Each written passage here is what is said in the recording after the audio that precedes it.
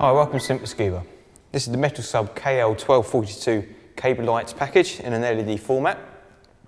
Obviously it's an umbilical torch, got a big battery pack, and obviously the LED head unit.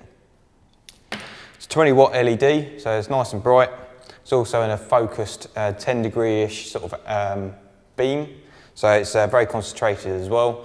You get a little bit of spill around the outside just to give a bit of illumination, but it's very, very concentrated beam.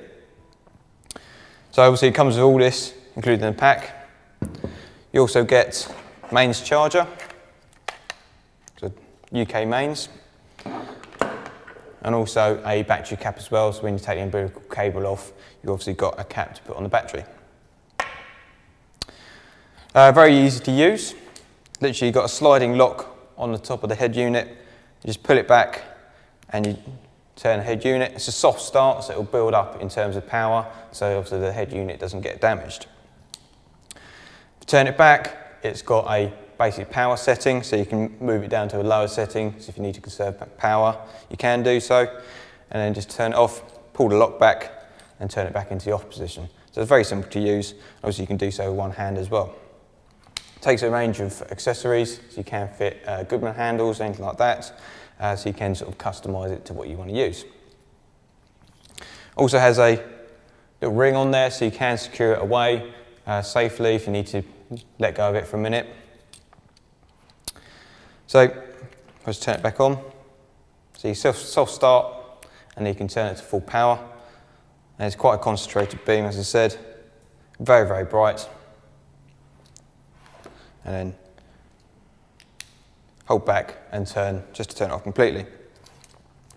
It's also fitted with a battery indicator.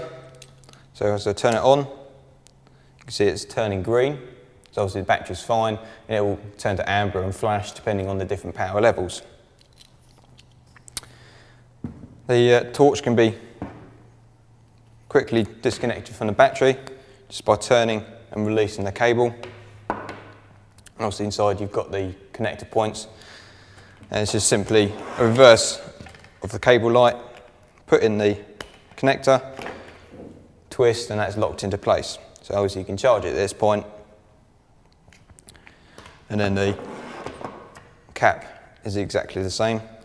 It just sits in there, just keeps it dry, prevents water getting in contact with it and causing any damage.